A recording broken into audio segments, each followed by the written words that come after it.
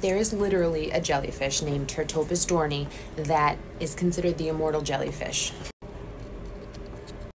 So what's super interesting is that this jellyfish, when it gets older, reverts back to its baby state. It turns back into a baby and then grows up all over again. So theoretically, if never eaten by a predator, this jellyfish could regenerate and regenerate and regenerate forever.